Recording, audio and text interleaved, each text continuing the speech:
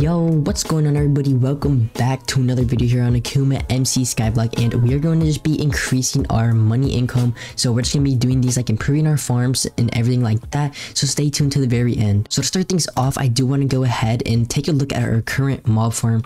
Currently we have some mobs just dropping in lava. Like, this is pretty simple, and then they go into this auto sell chest right here from this chunk hopper, and we can definitely improve the auto sell chest because there is a legendary version. And okay, I don't know why there's 20 carry keys in there. Let's go ahead and claim those. But yeah, we currently have some good spawners right now. We could definitely have some more. We have a stack of iron golems, and we actually have a few more because I think you can only stack them in stacks of 64, but there probably is an IS upgrade that I just haven't looked at yet. But yeah, this is basically it. Right now it currently has 3 mil in it, or no, 7k, because I just sold it technically, because whenever you open it, that's how you actually sell it. Yeah, this is basically making a bit of money if we just AFK it. And we do have this mining robot. I do want to go ahead and try to upgrade the generator in this video. It is some pretty simple quest. Like, I'm pretty sure the one is to actually go ahead and mine 200 cobblestone, so that's not that hard at all.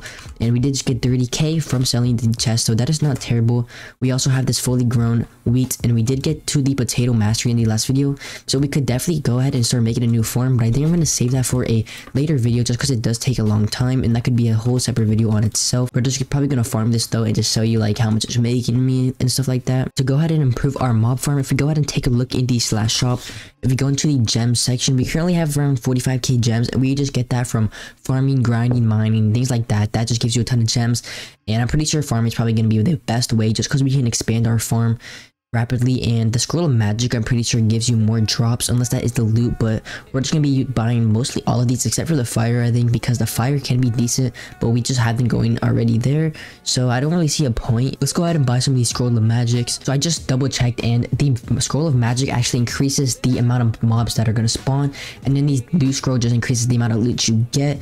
So honestly, both are going to be pretty good. So I'm thinking I'm going to buy 2 of each just so we can put 2 of them on the best spawners we currently have. So if we take a look in the /shop, let's see what the best spawners we have are.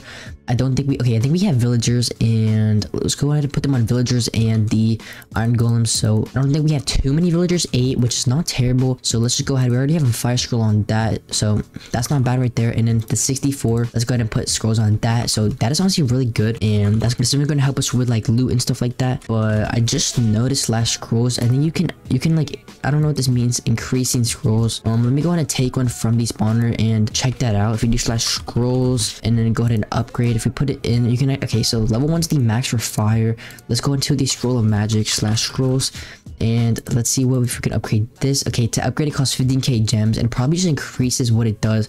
So if we increase that, it will probably just help more mobs spawn, which it's not bad, but currently with the amount of gems we have, we can't really afford that. So we're just gonna try to get some scrolls for every spawner, and then we can eventually start leveling them up. But I'm gonna go ahead and farm the wheat. It should give me a pretty decent amount of gems and money and stuff like that. I'll come back and I'll just tell you how much stuff I got. So I'll do that, and I do want to go ahead and open up some crates after, so I'll be back then. Well, farming, I did notice, I'm pretty sure our IS actually increased in size because this was usually at the border, but now we do have a little bit more space, so we can actually go ahead and expand the farm a little bit that way if we really do want.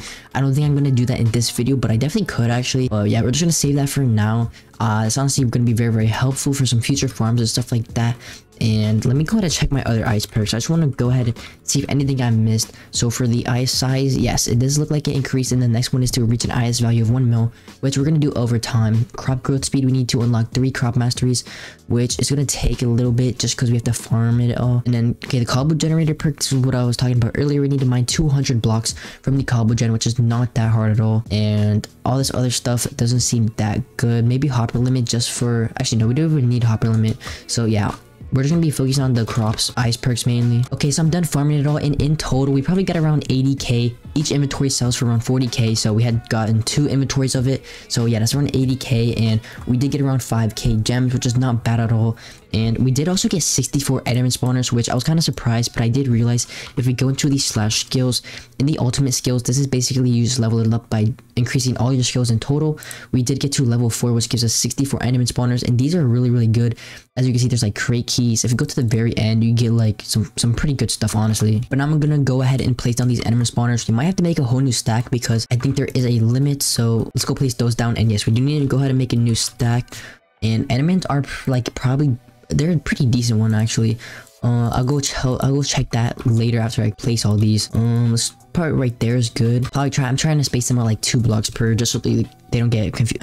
I just try to place them like 2 blocks apart. If you go check this shop and these spawners, Endermen are like right here, cost 1 mil per, so they're not terrible, but they are pretty decent. And all these spawners are just gonna help me get a ton of more money in this auto sell chest, and yeah, it's gonna be very, very helpful in the long run for getting money. But now I want to go ahead and open up some crates. So if we go into the slash crates, we well, okay, we don't have that much honestly, but let's just go ahead and open up the ones that we do have. We got some value tickets. We're definitely gonna take value tickets. I think there is a method that people are actually using to get a whole bunch of the value tickets, and I'll probably go over that probably in the next video, because it is a pretty in-depth method that I probably have to go over.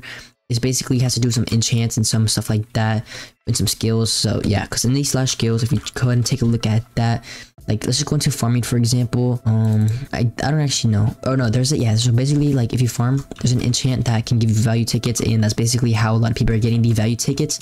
So yeah, we have to go over that in another video, but I'm gonna go ahead and mine some of this cobblestone just because I do want to go ahead and get the generator upgrade, because the current mining robot is not making a ton of money, and I feel like if I do get the upgrade a little bit, it's gonna make a little bit more money.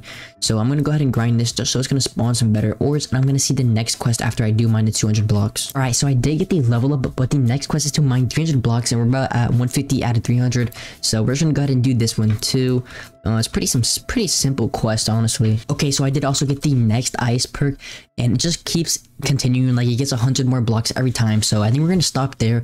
I mean, we're definitely could do some more off the video, but yeah, so that's gonna help us a little bit. I got some diamonds and stuff, and just gonna help us get a little bit more money from the robot actually. So we're gonna take that. All the crops are grown, but I think honestly that might be it for today's video. We got some pretty good stuff done, got some new scrolls for this to help us get some more money from the thing. It's already at around 800k, which is pretty close to a mil. But yeah, then I'm gonna wrap things up there. If you guys did enjoy this video, make sure to like and subscribe, and I'll see you in the next one. Peace out.